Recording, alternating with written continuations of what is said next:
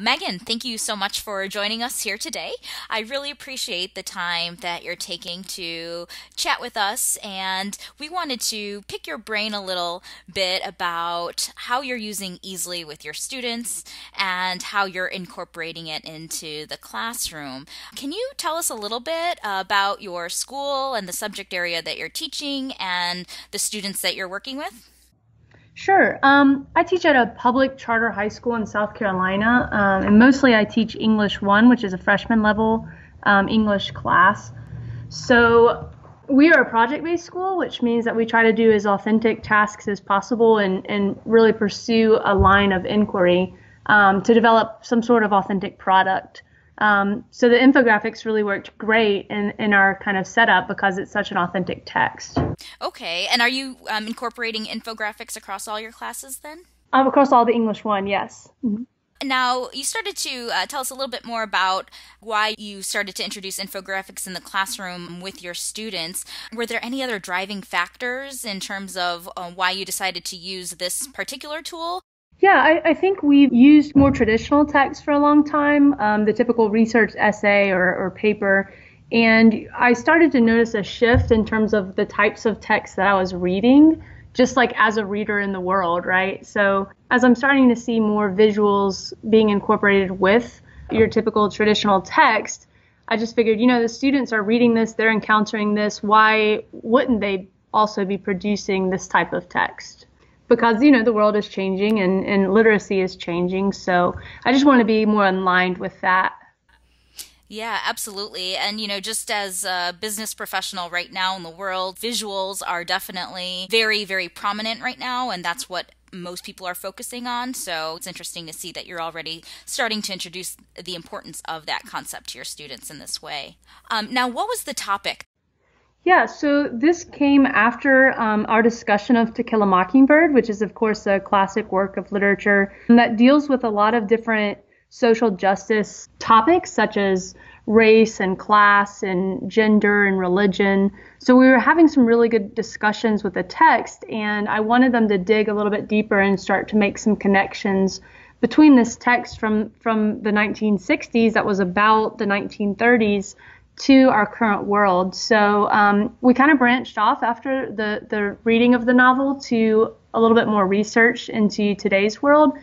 And this infographic was kind of the culmination where they could put all of their research, all of their findings into one visual text or product. Okay, interesting. What resources outside of the actual To Kill a Mockingbird text did your students use for research purposes? They used mostly digital text, things that they would find online, census reports, a lot of polls, statistics that they could find. That was anything really that was related to the prevalence of the issue, like the definition of the issue, people's perspectives on their topic and their issue were the biggest things. Okay. And what were the assignment details or instructions that you gave to students? Can you walk us through that process? Sure. So at the beginning, I just kind of laid it out for them. Like we really spent a while looking at what infographics were, because a lot of students hear that word and they're like, what is that? So we looked at a lot of examples. You can just do a simple Google search and find a ton of pretty good quality infographics out there. And then we looked at that and we said, okay, well, if we break this text apart, what are the components of it? And we started talking about information and what types of information are used. We talked about design. We looked at, color and color scheme and creativity and what types of actual graphics were being used. We looked at spelling and professionalism and grammar and really all the details of that infographic that we just brought in. And I tried to get examples related to social justice too, just so they could kind of see a little bit more clearly what they were going to be doing. We looked at some different pamphlets, some different literature out there about like guiding students in creating infographics. And as I'm sure you know, there's a guide on Easelly that kind of walks you through what are the parts of the infographic and some design features. So that was very helpful as well. Oh, good. I'm glad that was helpful to you. Yeah. Good. And now, in terms of that process, what might be some instructional tips that you might have for teachers who may be interested in introducing infographics with their students and some of the projects that they might work on? One of the things that I did, so I've done this 2 years now, this project, and the first year I didn't really have the students do like a practice one. They really just kind of jumped into creating from scratch their own infographics. So this year I had them do just a little bit of playing around, experimentation with the different features, texts and shapes and the different graphics that were already available. So they got a little bit more familiar with the tool, which I think was helpful in just experimenting and playing, right? Because that's really how they learn about technology, is just using it. So same thing with this website, with the tool. So giving them additional time to just practice with it before doing some pretty specific modeling in terms of, well, this is how, instead of leaving your text just hanging, you can add in a background, or this is how you can layer things, or you can use the cloning feature or draw or things like that. So there was a good bit of modeling where I'm up at the front of the classroom and just kind of showing the different features and tools. And then students watched, took some notes then? Yes, and then just they had like a workshop where they were working on their own infographics, and I was able to walk around and try to give some feedback. And if they said, I really want to add my own picture, how do I do that? Then I was able to do a little bit of some one-on-one instruction as well. That's good. And, a good point that I thought you had made in the article that you wrote was that students might need some more help in certain aspects of the project. So the modeling is what helped you kind of work through all that? Yeah, definitely. Just being able to show them. And what that took was, I had to play with it a lot before I felt comfortable being able to show them how to do different features. So that's great, because I know that when you kind of go into a project, I'm sure that, there's always some challenges that come along across the way. So it's good to know some of those. But ultimately, you really had a lot of great outcomes from this, and you were able to share a few examples of some of the student work that you had. What were those outcomes from the project itself? I think a lot of students had a really great understanding of design features and could make something that was cohesive as well as coherent, and delivered a really powerful message. So several students produced texts that were things that you would see in the digital sphere. You would see in coffee shops, or hanging from bulletin boards out in the public atmosphere. So that was really good, just the design features. But also some of the students really impressed me with the types of information that they found that was really going to back up their overall argument about their social justice topic. So there were some pretty convincing texts being produced. Yeah, I'm just taking a quick look at the images, and I'm seeing that there was one on the gender wage gaps in the U.S., and of course they went ahead and they formally cited all their sources, so it was easy for me as a reader, taking a look and seeing, what were those original sources in terms of where they were getting their data. And then the other example that was posted, it was just a reach away from ending hunger, and what I loved about that one was the design element of that infographic and how they were able to incorporate design along with all of the data in order to reflect their message. So I thought that was really great that they were able to do that in a student project. Right. Yeah, absolutely.